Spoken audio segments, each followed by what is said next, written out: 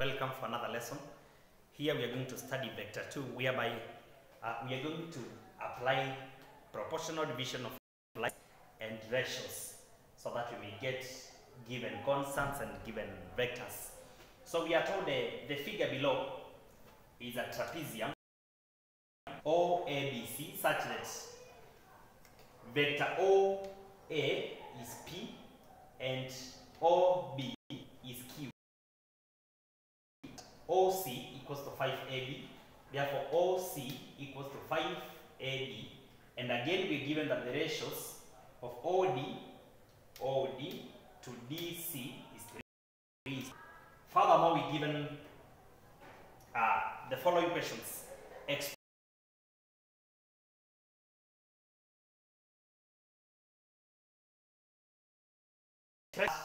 Expressing the vectors. So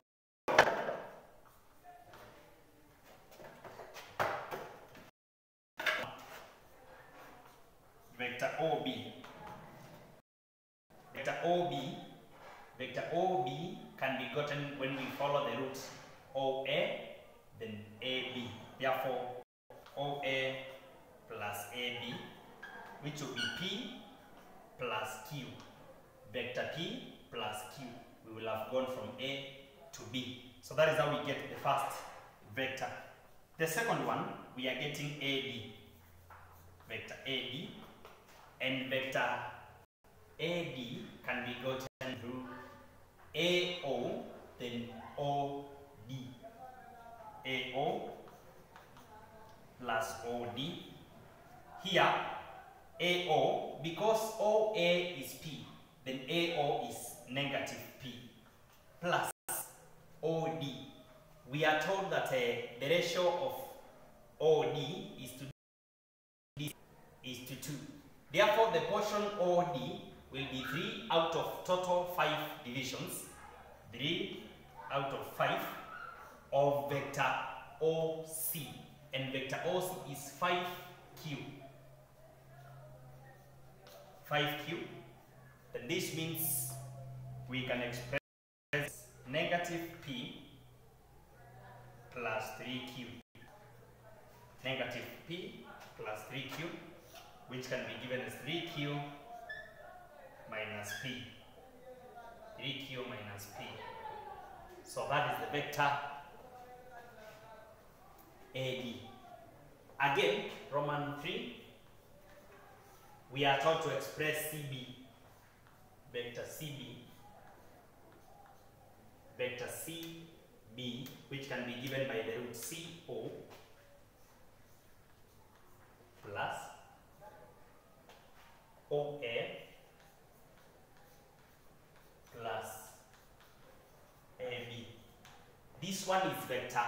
Remember, OC is 5 of Q, which means CO is negative 5Q plus OA, which is vector P, plus AB, which is vector Q. So grouping Q at negative, we will get P minus 4 vector Q.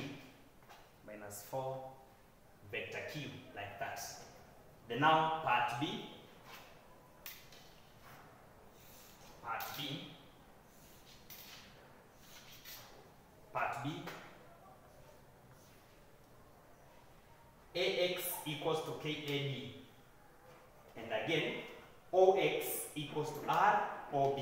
In this question, for us to define these two terms here, these two constants given here, what we do is we choose one of the vectors and we express it in two ways, such that in each way of expression, we will accommodate either of these vectors, AX and OX. Therefore, we can choose to express vector OX in two ways. Vector OX in two ways. And one of the ways is that OX can be given by ROB. So instead of OB, we can write the OB, which has already been defined in terms of P and Q, such that this P plus Q. Therefore, this one will be RP plus RQ. So that is one way of expressing vector OX. We can express vector OX in another different way. And now this time round, we ensure that vector OX has accommodated root AX, such that OX can be given by OA plus AX. So that's OA is plus AX, which is K. AD has been calculated here. AD is 3Q minus P. 3Q minus P, such that now this should be P plus 3KQ minus KP. We can group the terms with vector P together such that this is equals to P minus KP plus 3KQ. Then now here we shall have vector P factored out, then we remain with 1 minus KQ. This is the second way of expressing OX. The first way is this one. So now, after expressing the vector in two ways, now the coefficients of each vector are equated such that the term carrying vector P is equated with the term carrying vector P on the other side. Therefore, from equation 1, RP can be equated to P 1 minus K. And now vector P cancels and R will be equal to 1 minus K. Okay. Then again we repeat the terms carrying vector Q such that RQ equal to 3KQ. Now with this, vector Q can cancel out, and we will have R being equal to 3K,